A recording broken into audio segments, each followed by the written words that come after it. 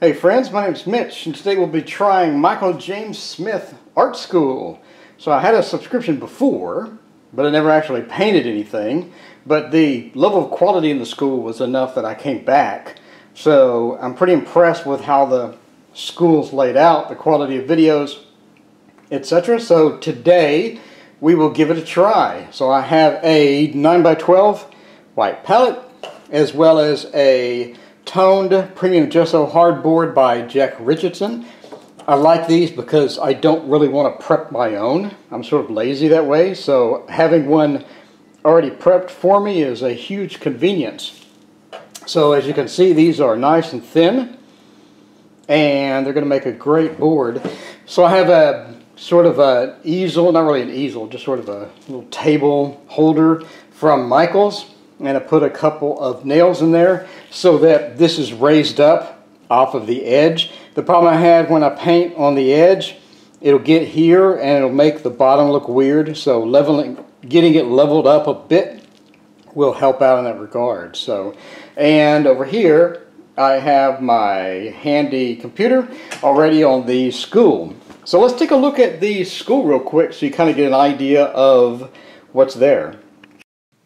So here's what the school looks like. You have your obvious main menu where you learn how to draw, let's say, a cloudy sky, a puddle, a river, winter tree.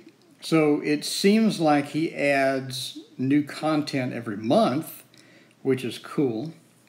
So you have a variety of content already available. Obviously, all of these are photorealistic, fantastic looking paintings, which is why I joined in the first place, to learn how to do that. Now, to do that, you do need some brushes.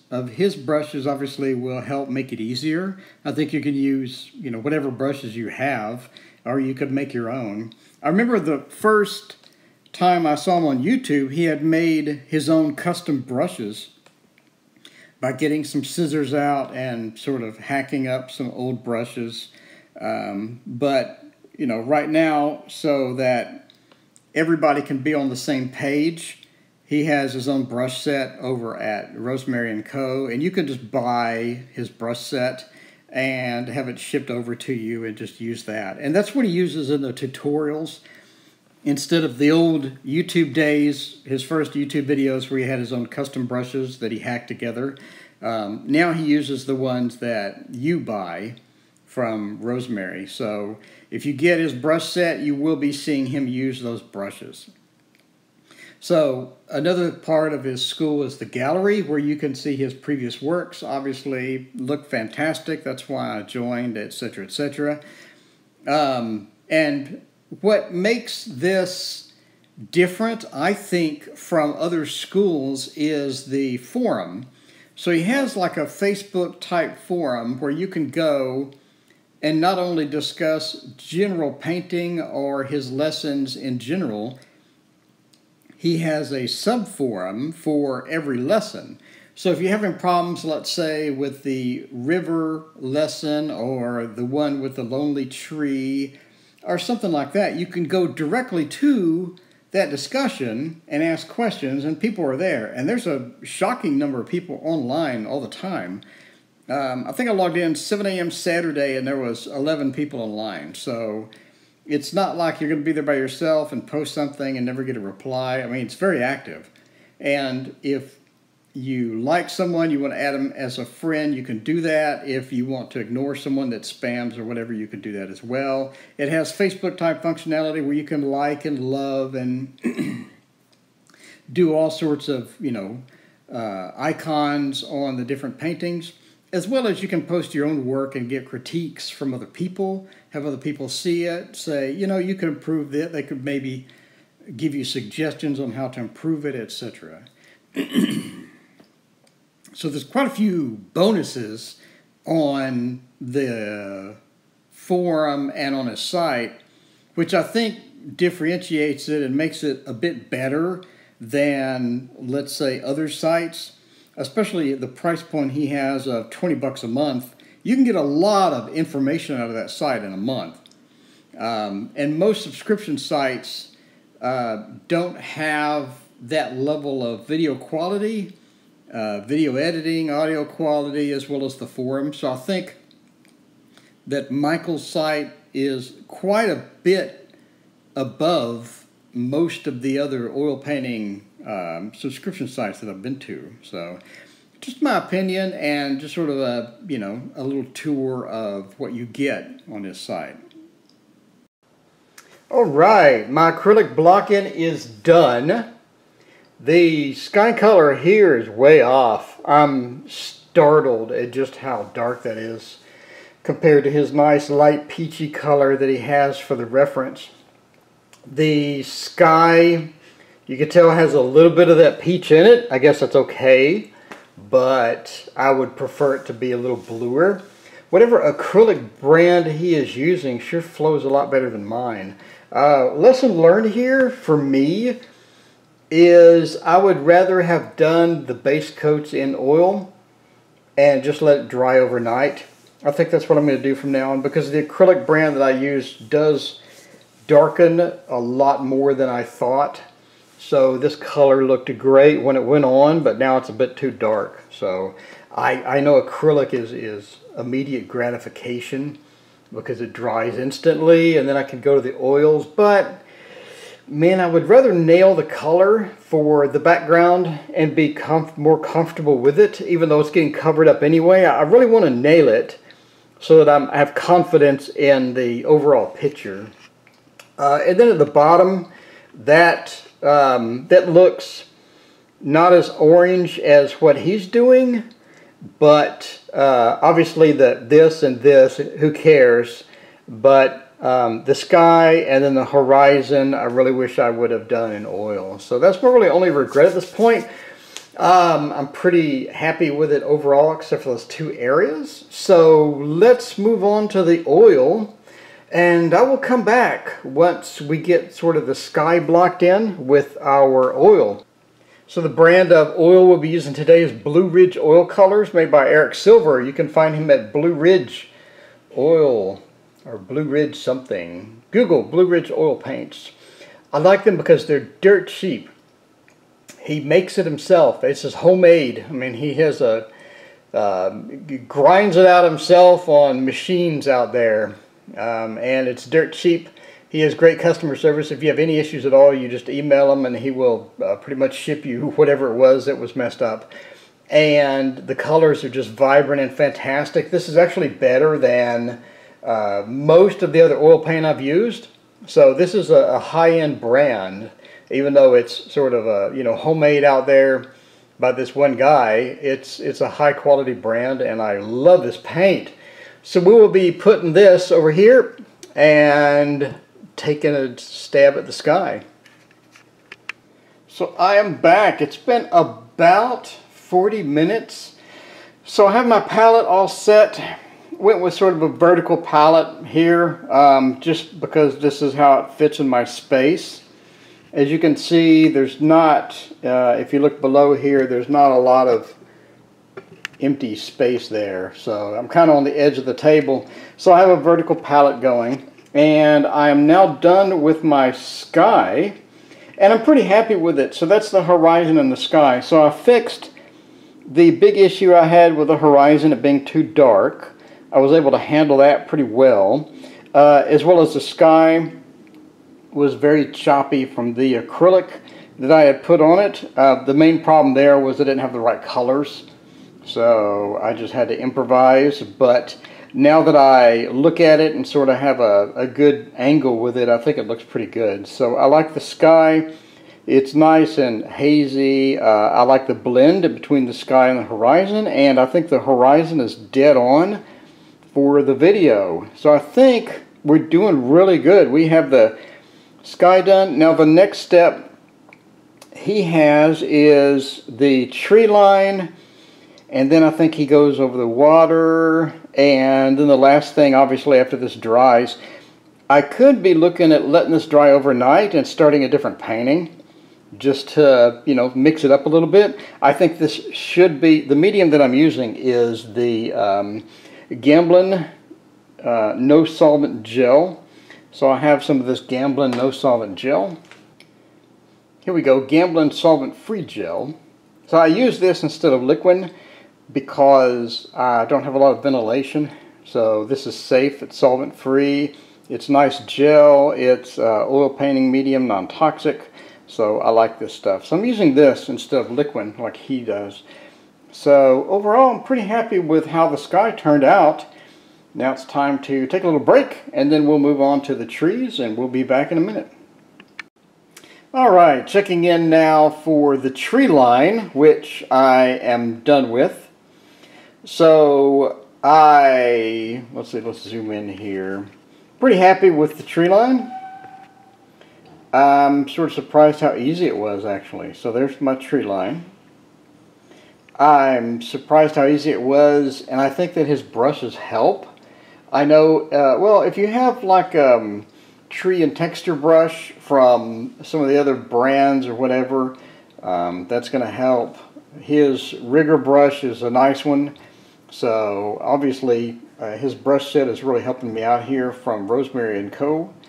in the UK. So I'm pretty pleased with the tree line.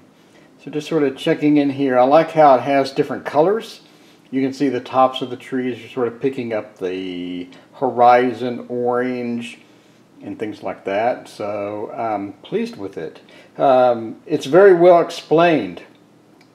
He leaves absolutely nothing out on the tree line. So he goes over it, he tells you what colors you need, he mixes it, he shows you. I like the feature on his site how when he's mixing a color, the palette will come into view and it's big.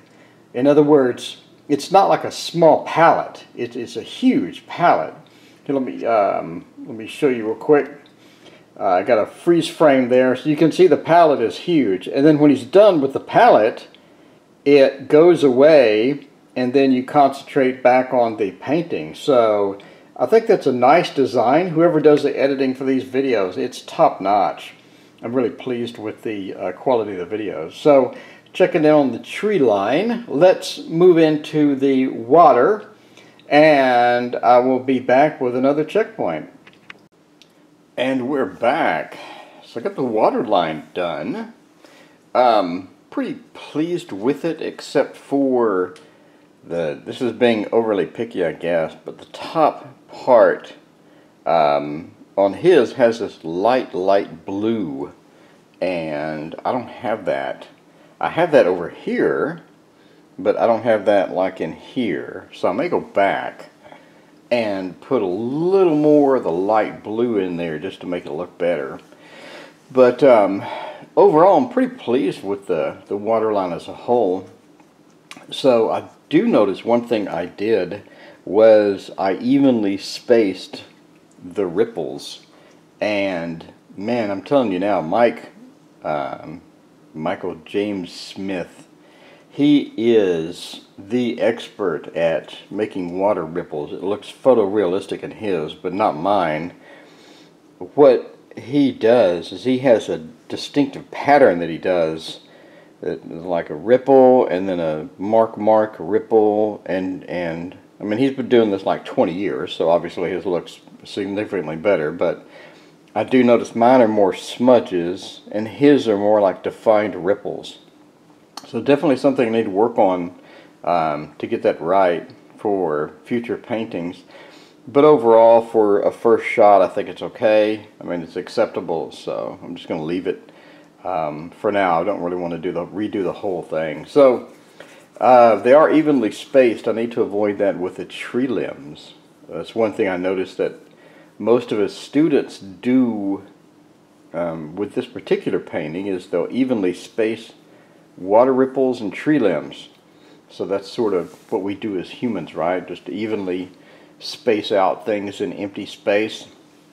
Like if you get to a movie theater a little early, and like you sit there, the other people that got there early are all evenly spaced. I mean, that's just what we do with empty space when we fill it.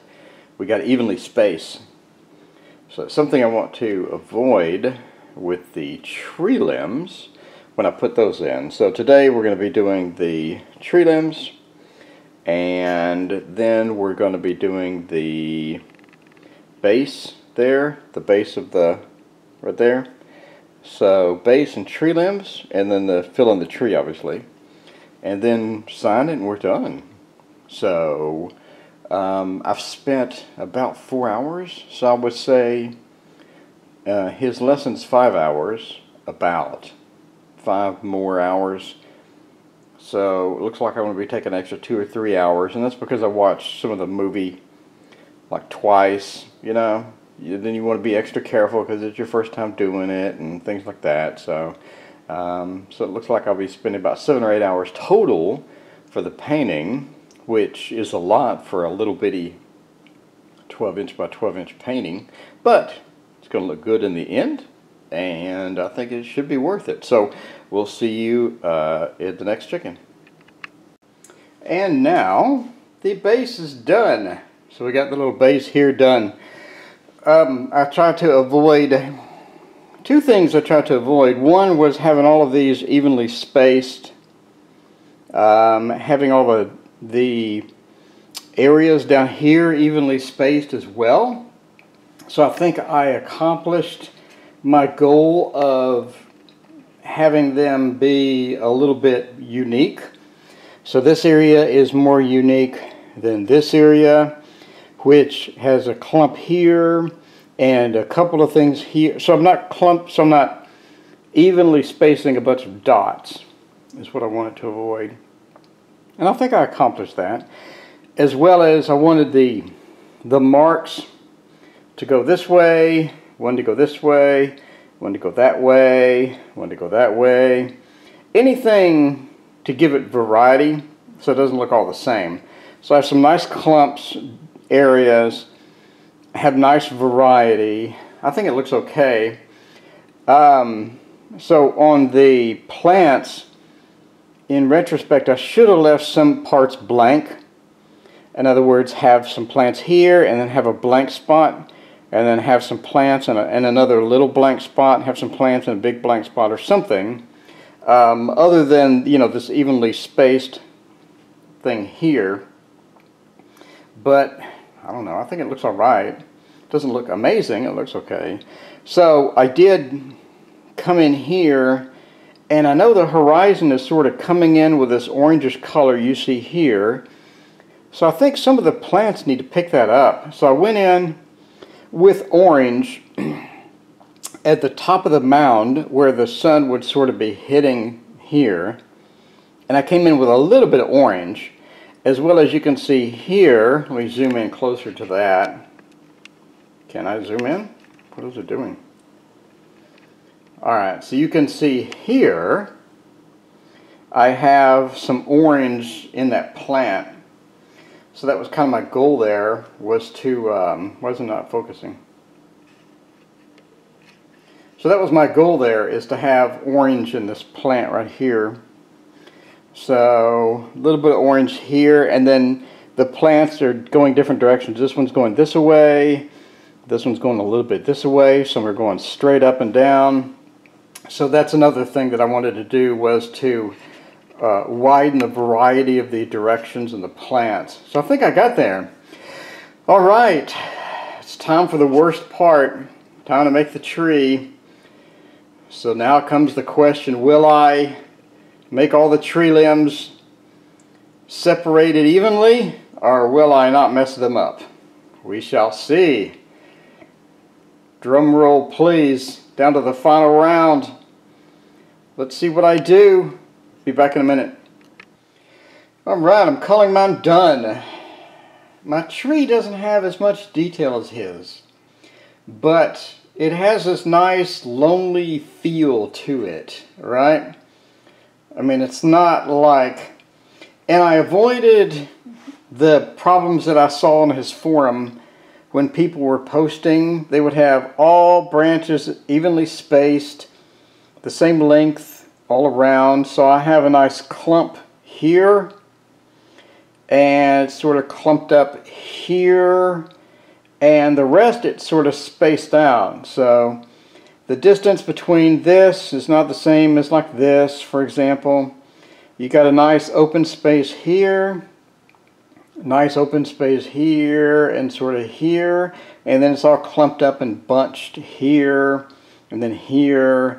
So I maintain that lonely feel, but at the same time I did not clump everything. So not as many branches as his. It does still have a nice smooth flow into the sky. It looks okay. It doesn't look fantastic, but again, that's just my version. So that is the end of it. So let's wrap up. What did I like and what didn't I like about the school instruction? I can say, number one, I absolutely adored the video quality, sound quality, and editing. Whoever did the editing, top notch, man. Whoever did the editing, top notch. When he went to the palette, it showed the palette. Nice big palette. You could see what's going on. When he's done with it, it vanished and he went back to the painting. When he did super little detail, it would like zoom in to the detail. So it would zoom right in to what he was doing, etc. Love that. Loved it. Loved it. What I didn't like, I wish the videos would go to the next video when it's done. In other words, when you're done with video 2, for example, it would just stop and replay video 2. It would be nice to go to video 3 automatically. I guess that's me being picky, because then you had to hit back. So you have to stop painting, you got to go back, you got to find video 3, you got to click it, you got to zoom all the way in full screen. It would have been nice just to go to the next video. Again, that's being picky. Love the forum. Great forum. You can post your pictures and get feedback. You can have people like, you know, sort of Facebook functionality. Okay, here's what I like the best. And this is me just ranting about how great this is. Once you're done with the school, so let's say you're like a painting fanatic, right? You go through all of his videos in like a month, 2 months, or whatever. You're done with that. Now, here's the part that I love. Now you can go to YouTube. He has like hundreds of videos on YouTube. They're sped up, but you can slow them down on YouTube to 1/4 speed. And now that you know his technique, you can do all the practice paintings that he did on YouTube. So you have like 100 more paintings to do. I mean, it's not like you're done with the school and now you're sort of done. If you want to practice more, you can go to his YouTube and do those too, because now you know the techniques, right? Now you have the brushes that you need. I have the brush that I need. Now that I can go to his YouTube and I can do those as well. So best 20 bucks, like 26 bucks, best 26 bucks I've spent on painting instruction. I mean, this is better. The forum makes it better than, let's say, his competition. I'm just saying the forum, the video quality, the sound quality, the editing, everything makes it better than the competition. This is currently, in my opinion, the best oil painting instruction you can get on the internet. I mean, this is better than, let's say, some of the lessons you get that are 200 bucks from some of these major sites. His lessons are just better. They're better quality, they're better done, and they teach you more. Granted, you do have to go buy the brushes if you don't have, you know, these type of brushes. You have to go get them, but that's like 50 bucks, I think. So, best money I've spent. Very pleased with it. I hope you enjoyed my journey through the Michael James Smith School. I'm definitely going to be immediately starting the next lesson. I'm really having fun. So, thank you for joining me, and see you next time.